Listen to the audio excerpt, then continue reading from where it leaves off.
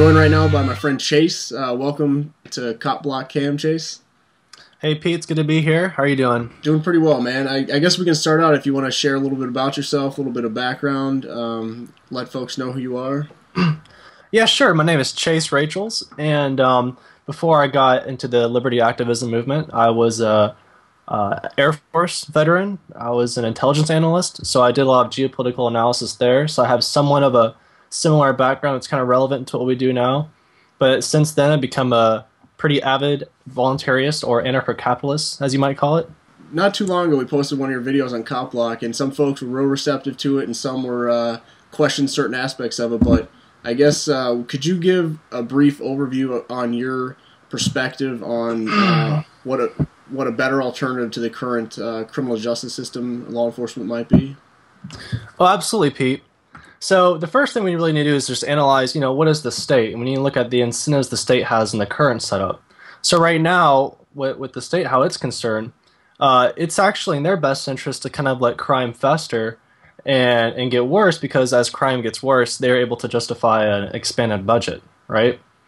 So whereas, if you had a private defense agency or insurance agency, which might be the one providing it, every time there's an increase in crime in the area or there's stolen property or aggression, then they're going to be paying out the bills to their insured clients. So it's in their best interest to prevent the crime, whereas in the cop scenario, it's in their best interest to let it fester. And not only that, but the cops are, they're guaranteed to be paid since they get all their funding from taxes, whereas the private insurance agency has to rely on the continued patronage of its customers. Right on. Yeah, I've actually also heard, both if the status quo let the crime happen, so then they can say, hey, we need more funds, or we need a larger scope of authority. But conversely, they may also say, oh, crime is so low, we've done so good, give us more resources so we can continue this trend. So either way, Oh yeah, well it's set up that way very deliberately. Like you said, if crime is low, then they'll take credit for that. They won't give credit to that to the market or peaceful voluntary interaction. They'll take credit for themselves. Just like if there's any sort of economic surpluses or booms, then they're going to take credit for that with their economic policies. And then when there's any sort of failure in the economy, they're going to say it's a free market failure, right?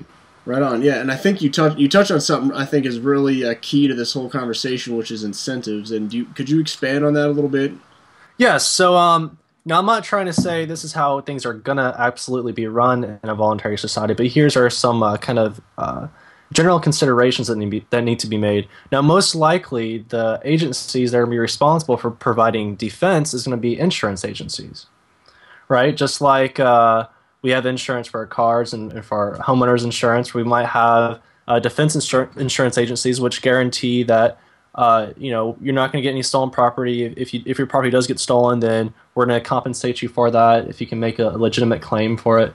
And they're going to be providing their own defense security teams to make sure all of this crime is prevented. Therefore, in that way, they don't have to actually pay you for any stolen property if it never gets stolen in the first place. And even if it does get stolen, right, it's going to be in their incentive to find, investigate, and apprehend the criminal who stole it, because that way, if they find him, they can make him pay for your stolen goods as opposed to themselves. So in this manner, the incentives are lined up such that the insurance company not only wants to prevent crime, but also has a great incentive to retrieve stolen property and provide restitution to the victimized client. Right on, yeah, that makes sense to me.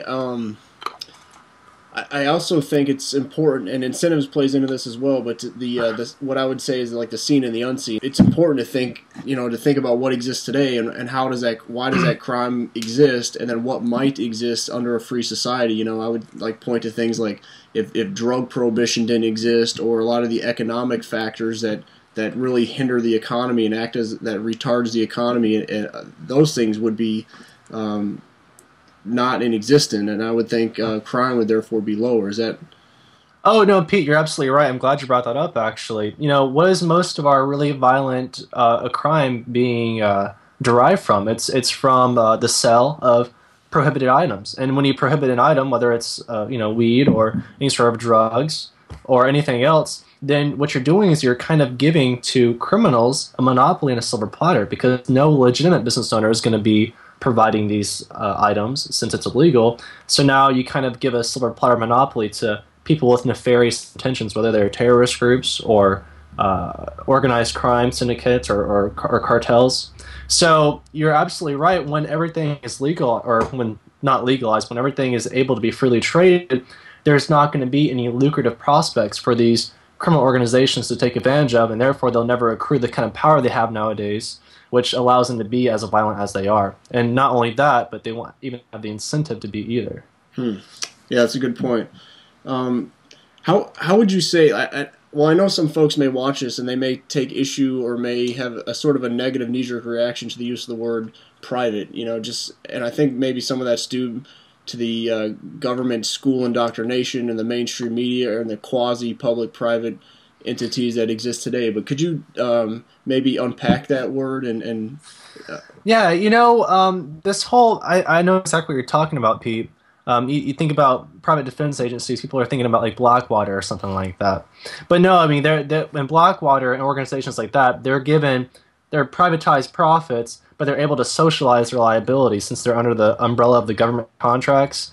And also they can even kind of socialize their losses if they want to, too.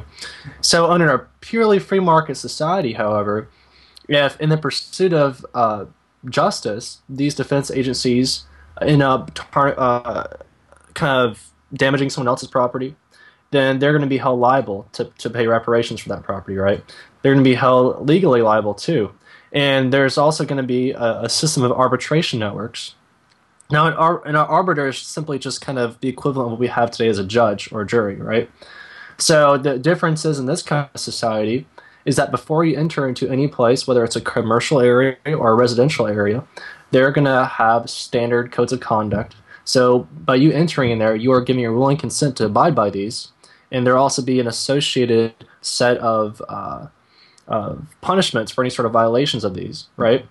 And so if you violate any of these terms, you're sent to arbitration, an arbiter which both you as the defendant and the plaintiff as the prosecutor agree upon. Therefore, any rulings made by this arbiter is going to be constituted beforehand by both parties. This is in direct contrast to what we have now as a social contract under the state system, to where laws are imposed upon us regardless of our consent. So in this way, all incentives are lined up properly financially. Everyone has the incentive to prevent crime, and also all the laws you're subjugated to are laws that you agree to yourself voluntarily and explicitly. Yeah, that makes a lot of sense. It's again, incentives come into play, and like you pointed out with the Blackwater reference, it means that ultimately the individual actor who acted in the wrong is ultimately responsible, and it sounds like reputation and things like that come into play quite a bit. But I guess the $1 million question I have: how do we get there? What's the best way? Well, you know what, Pete? There's a lot of different theories out there, but my top two choices is, well, first and foremost is going to be raising our children differently. Raising our children in a nonviolent capacity, teaching them reason, and rationality, and critical thinking, as opposed to just rote memorization and submission.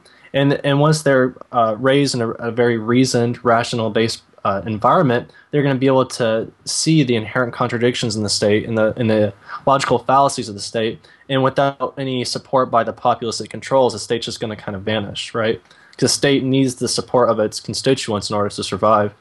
Now, the second thing, what we can do now and today is, well, what I like to do at least, is to kind of take some of these more complex concepts you might see from the Mises Institute about, different aspects of freedom, what it is, what it means, what it entails, and kind of be able to translate them to everyday layman's terms to the general populace, make it very digestible and easy for them to understand. And that's what I kind of try to do with my videos.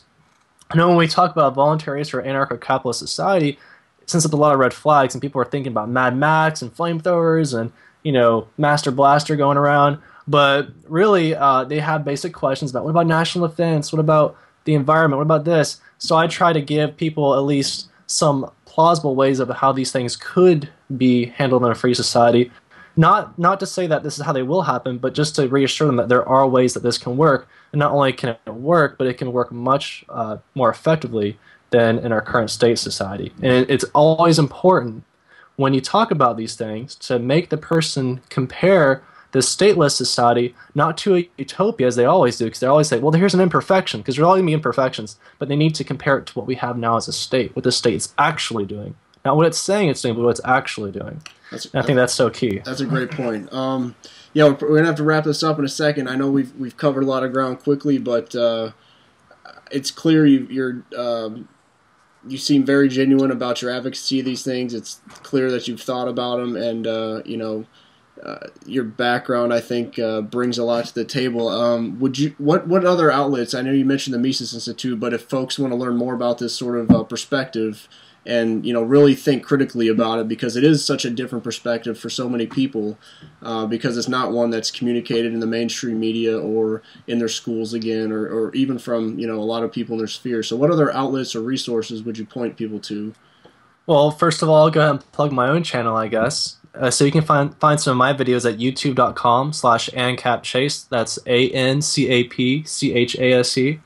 Also, one of my favorite go-to spots is Free Domain Radio, and that's going to be Stefan Molyneux hosting that show. He talks about a lot of the same issues that I do from a very philosophical first principles perspective. And then Mises.org is, again, one of my favorite spots. And I mean, there's half a dozen places you can go to find this stuff. But those are probably my top three for sure. Right on, Chase. Definitely a lot of solid content in all those outlets. Well, I appreciate your time, and I'm sure we'll hear more from you in the future. All right, thanks, B. I look forward to it.